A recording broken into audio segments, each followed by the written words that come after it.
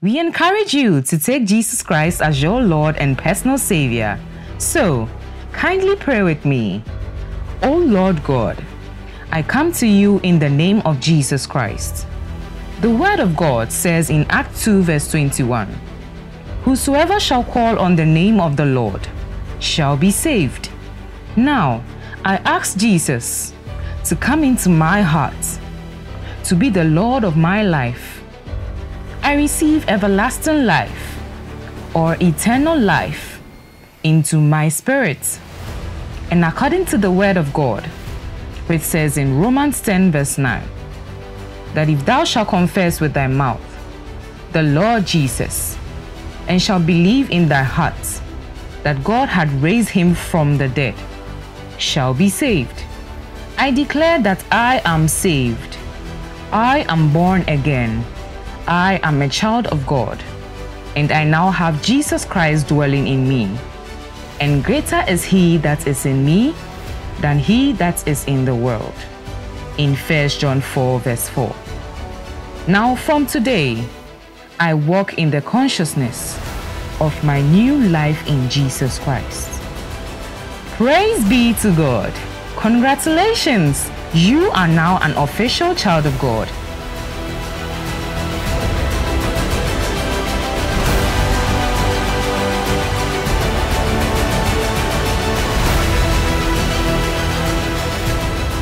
So I want to give you a word for 20 minutes so that you know the mind of the Spirit.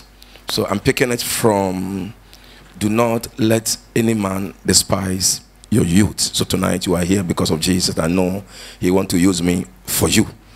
But the Bible says, do not let anyone despise your youth. Can you give it to me? Do not let anyone despise your youth. He said, do not let anyone despise your youth, but be an example unto the believers in what? He said, in word, in conversation, in charity. And he mentioned in spirit, and he mentioned in purity. So that is what we are taking from in word, in spirit. So we are picking from, focusing on spirits. All right. So he says, let no man despise thy youth, but be thou an example of the believers. Example of the believers. An example is in word. The word of God will tell us that we are setting an example for somebody to follow, our children and those around us. Because Christians at Antioch, they didn't call themselves what? Christians, but the people living there said these are Christians because Jesus had died and resurrected. So in word, he said in conversation, the way you talk it should be an example. Your talking, your speech would tell somebody that you are really a Christian. He said in charity, in love, not charitable, whatever, giving something money, whatever, no. But if we're expressing love, it's serious. And he said what? In spirit here, and in faith, and in what? In purity. So put that in your spirit. So I'm focusing, I'll pick anything from here next time. All right. So now we are focusing in spirit, which is walk in the spirit. So you need to increase your enthusiasm, your desire, your passion for the spiritual things, because that is the only way as a Christian. Because if you are not a Christian, you are not being born again, then you don't need to consider spirituality. But since you have become a Christian, that is it. My son there, when he was about 14, he said that for about 2 months he hasn't read his Bible. So he felt some way. So when he started reading his Bible, he said now he could feel good. He was disturbed. And he couldn't tell me. Later on, he told me that he was just couldn't understand himself. He was not feeling well. Not that he was sick. Within him, there's no joy, whatever. And I said that because you have been born again, your spiritual food is not the food you eat physically. Your spiritual food is the word of God. And prayer you pray. To feeding your spirit is God's word. So if your spirit is not fed, you become moody, depressed, oppressed. You are quick-tempered, and you after the worldly things. And you pursue what the unbelievers wanted to pursue or are looking for. So when he began reading the Bible, he said he could feel good. I said, then maintain it. Maintain, because you are feeding your spiritual growth. You're born again. You are born again. So born again, it demands God's word to be solid in the spirit. It's a gradual thing. It cannot be one way. So the only way out for you to walk in the spirit is to stay under God. Without walking in the spirit, the enemy can grab you and then can take you from light to darkness. Because many have become born again, they profess and took Jesus as their Lord and Savior. Now they are out of the system. They are not for God again. They are for the world. They are not really serving God. The Bible says, when the sower went out to sow, some fell on a good soil, good ground, stony and rocky, and the roadside. He said, those that fell on where? Good soil, they grew up, but the rest, they hear the word, tomorrow is gone. So if you are here tonight, you are under Jesus, it shows that yes, you are really working in the spirit, and you need more motivation to help you to keep on growing in the spirit. Hallelujah to Jesus. Thank you. So it is there, walk in the spirit. Tell somebody, walk in the spirit. Tell somebody, walk in the spirit. And tell yourself, I'm going to walk in the spirit. Aha. So if you walk in the flesh, that is the problem. There will be a war between your spirit and your body. Flesh wanted to move this way, and your spirit will move this way, because the mind is thinking negative. The compass of the spirit, soul, and body is the mind. And if you use your mind well, it becomes spiritual. But if you don't use your mind well, then you need to begin to let the Spirit of God lead you. Because your spirit should control your mind, your soul, and your mind, your soul should control your body. But if your spirit and your mind are controlling the body, that is the problem, because the mind is subjected to the flesh. And if your soul comprises feelings, emotion, mind, and will, if they focus or agree with the body, they fight the spirit, which is your what? Your spirit. And when these two things fight your spirit, and your spirit is not strong, your soul and spirit will gain the war over your spirit, and then you fall, you fornicate, and you sin, and then you are gone. Because you have subjected your spirit to the fleshly things of the mind and also of the body. To be carnally minded is what? Is a spiritual death. You are living physically, but you are dead in the spirit, and within you becomes instant accustomed light is off. Total darkness enters into you because you have sinned. Any sin is sin. Fornication and lying, they weigh the same. Stealing and gossip is the same thing. There is no sin in the Bible that is higher than the other. All sin are equal. So you can't gossip and say, I don't fornicate. It's the same thing. Sin weigh the same. All have sinned. They didn't say because you didn't do this. All have sinned and come short of the glory of God. So you need this to grow. And as we are ending the year, you need to maintain spirituality more than worldly things. Cars, money, they are all needful. But your consideration is focusing on the Holy Spirit more than that. If you are rooted in the Holy Spirit will motivate you, will empower you and strengthen you, and later you begin to give you the things you are looking for. When you are forgotten about the worldly things, later God himself will be bringing them to you concerning marriage and any other thing. You see, like that. So walk in the spirit. And we are going to go through Romans chapter 8 rather, to define walking in the spirit, before we give you a few quotations to help you get rooted more in the things of the spirit by walking in the spirit. I have decided to walk in the spirit. And walking in the spirit is what? It's a decision. You need to decide. I'm not going to fornicate till my 200 years is over and I die and I go to heaven. I'm not going to fornicate. It's a decision. I'm not going to focus on any woman anywhere apart from my wife, for example. And even if I haven't married, I'm not going to focus what Bible is against it. It's a vow. You need to make a vow with God. I'm not going to do this. I'm not going to do that. If you have sinned, you have come back. That is it. Because to live for God is a decision. And to go to heaven is what? A decision. And you compare heaven and hell. Had I know it's always at last.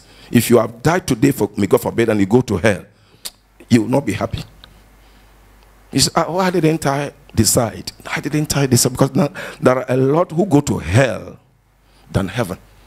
And Jesus also wanted us to see his banquet in heaven, plenty chairs and tables rounded, plenty of them. Just die and rapture comes and you go and live in his kingdom, and you see him, you see all the angels, and you see all those who have died and they are there and they put on white garment, and the Bible says it's a holy city, it's a beautiful nation, it's a spiritual nation.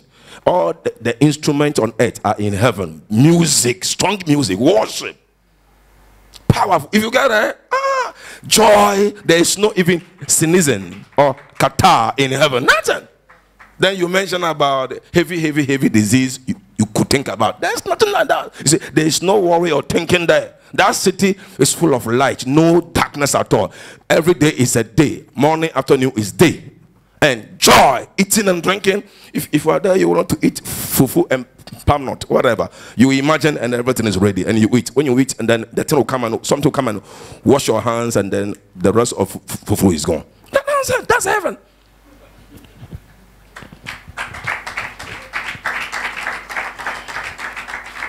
Heaven is a beautiful place. So it is time to work on yourself. And if you go deeper, you see this world. When you get to certain realm, you begin to forsake this world. Though you are living, but your consideration, your focus is heaven, heaven, heaven, heaven, heaven. So begin to leave heaven on it. Bring heaven down and leave heaven on it. And that is it. And then the kingdom of God has come to live in you. And when the kingdom of God is in you, the enemy can never stand you, because you have made a vow, a decision to walk in the Spirit. Come and say, I'm going to walk in the Spirit. Thank you. So now let's read Romans 8:1 to 12, and I believe it will help you. I'm just reading. There is therefore now no condemnation to them which are in Christ Jesus, who walk not after the flesh, but after the Spirit. So when you walk in the Spirit, no condemnation. You should not allow anything to condemn you. Never. Even if doctor placed a tag of disease on you by their machine, you shouldn't accept it, because there is no condemnation to those who are in Christ Jesus, who walk not after the flesh, but what? After the Spirit. Let's read on. For the law of the Spirit of life in Christ Jesus has made me free from the law of sin and death. Can you check the sound for me? For the law of the Spirit of life in Christ Jesus hath made me free from the law of sin and death. So when you are walking in the Spirit, you have been delivered from sin and death. Those who would die, but you, no way, because you are walking in. This is the benefit. The benefit to walk in the Spirit is that sin can't control you. The Bible says, Romans 6:14, it said that sin shall no more have what? Dominion over you, because you are walking in the Spirit. And no death can get you. You could see death, they can never. I have been ministering deliverance, and then the Spirit would try years ago, come to my room years ago. Out! Oh, come on. And then they went. They tried me years ago. Deliverance, and people were getting breakthrough. I prayed for a woman who came from Denver, Colorado, Ghanaian, fair-colored woman with her husband. And he said they are looking for a baby. So a pastor in Denver, Colorado introduced me to them. So they came to Ghana. They had everything, riches, everything. They have opened this African market, the big one there. And then they came, and then I let them sit here.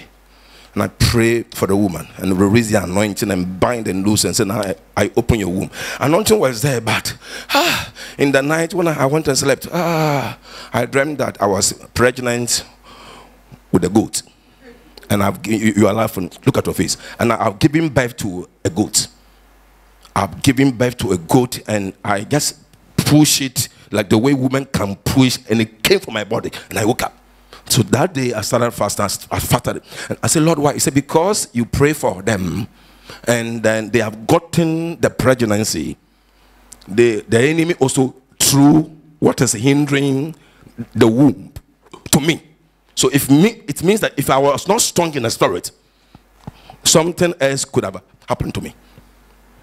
I hope you understand that. So I pray for them, and then she conceived that month. So she gave birth to 2 children, 2 years. 2 girls, 2 years.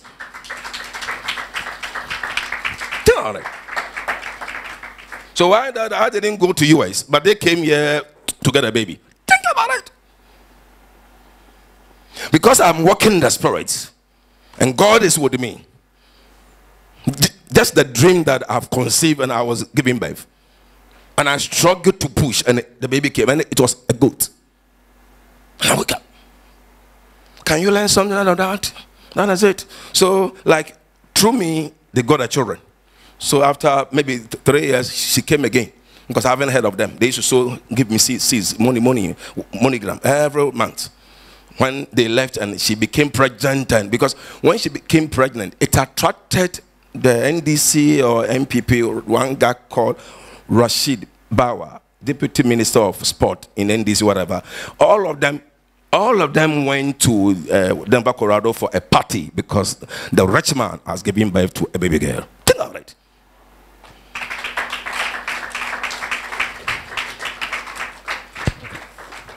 So please, let's consider this. For the law of the Spirit of life in Christ Jesus hath made me free from the law of what? So which means walking in the Spirit is a law. Is that? For the law of the Spirit of life in Christ Jesus. The Spirit of life is the Holy Spirit. And in Christ Jesus hath made me free from the law of sin and death. So sin is death. Sin is a law, and then also death is a law. And Spirit of life also is a law in Christ Jesus. So when you walk in the Spirit, you are walking in the law. And that law is a language in heaven, is a language in the Holy Spirit. When you begin to decide that you are going to go this way, the Holy Spirit will also enable you to stand for God. Because those who stand for God, God does what? He stands for them. Those who boast with God, God also boasts with them. So is that? Let's go through again. Okay, number 3 to 12. For what the law could not do, in that it was weak through the flesh, the Son, God sending his own Son, because when Jesus hadn't come, people were living on what? In sin. And that is the law. Dead. That is the law. So what the law could not do, for what the law could not do, in that it was weak through flesh. So the law of sin and death is weak through flesh. Flesh can contain and carry sin and death. That sin and death can destroy the flesh, and the person is dead and gone. Sin and death can destroy the flesh, and then pain, and the person decide to leave the body, and he or she is gone, and the body is there, because sin will destroy the body. Sin will destroy. Death also will destroy the body. That's why you need to fight to remain in the Spirit, so that you live and live longer, because that's the Spirit of life in Christ Jesus. For what the law could not do, in that it was weak through the flesh, God sending his own Son. That's what God sending his own Son in the likeness of sinful flesh. And for sin, condemned sin. What? In the flesh. So sin had been condemned at a place called a place of scar, Golgotha. Jesus died on the cross. He said, Eli, Eli, labat sabachthani. My God, why have you forsaken me? Because God took all the whole world's sin and placed on Jesus. So then that was the time that the Father left the Son, and the Son fretted that, my Father, why have you left me? Because he and the Father were one, and have been one since the beginning of the creation. And after that, they came together, because God, his sin is like a toilet. It's reprobate, stinking fish. It smells in the nose of God. That's what the Bible says, Isaiah 59 verse 1. It says, the hand of God is not short, neither is he heavy, but our sins are separated us from God. And when we pray, God cannot hear. The only time God can hear your prayer is when you walk in the spirits, and God can hear your prayer. And many Christians pray.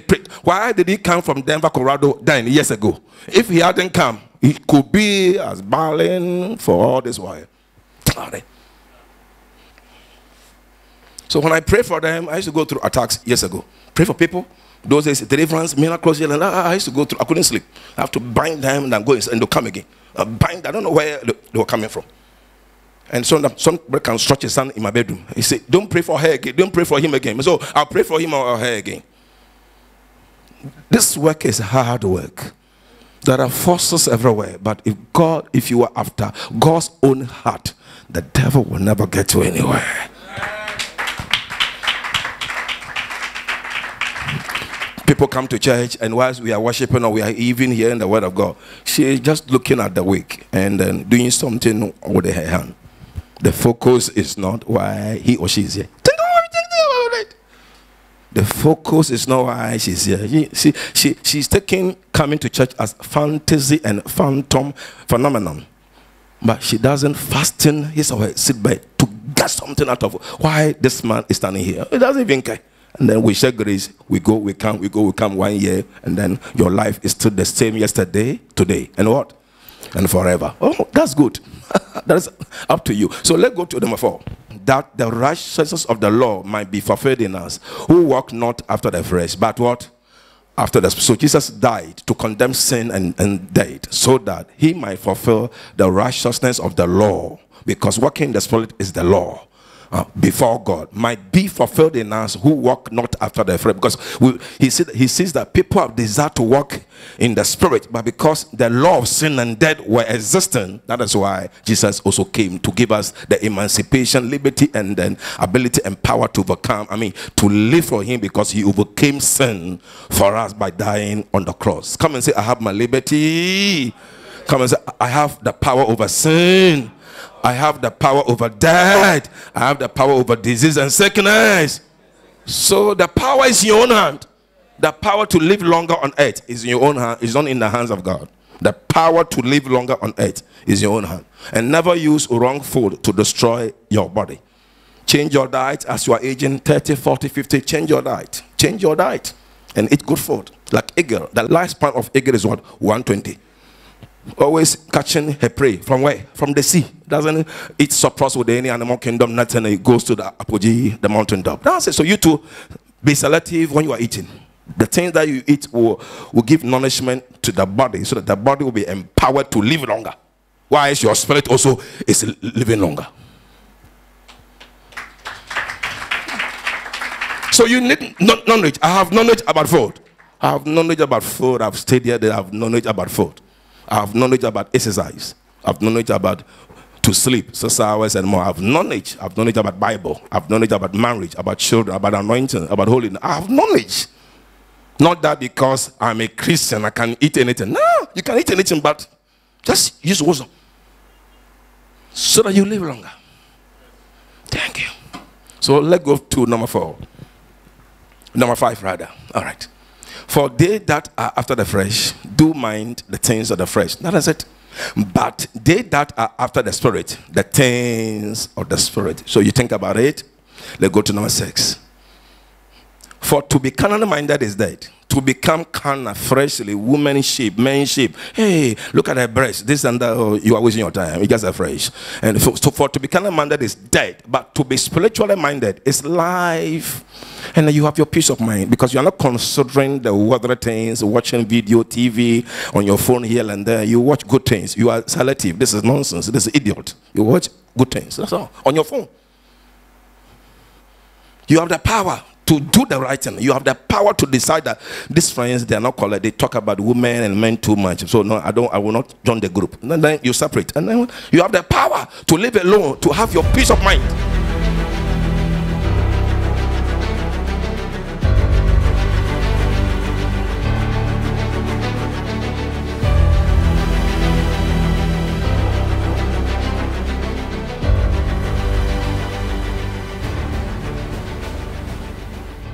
We trust you have been blessed by today's prophetic Bible study. We encourage you to take Jesus Christ as your Lord and personal Savior. So, kindly pray with me. O Lord God, I come to you in the name of Jesus Christ. The Word of God says in Acts 2 verse 21, "Whosoever shall call on the name of the Lord shall be saved." Now, I ask Jesus to come into my heart, to be the Lord of my life. I receive everlasting life or eternal life into my spirit. And according to the Word of God, which says in Romans 10 verse 9, that if thou shalt confess with thy mouth the Lord Jesus, and shalt believe in thy heart that God had raised him from the dead, shall be saved. I declare that I am saved. I am born again. I am a child of God, and I now have Jesus Christ dwelling in me. And greater is he that is in me than he that is in the world. In 1 John 4 verse 4. Now from today, I walk in the consciousness of my new life in Jesus Christ. Praise be to God. Congratulations! You are now an official child of God.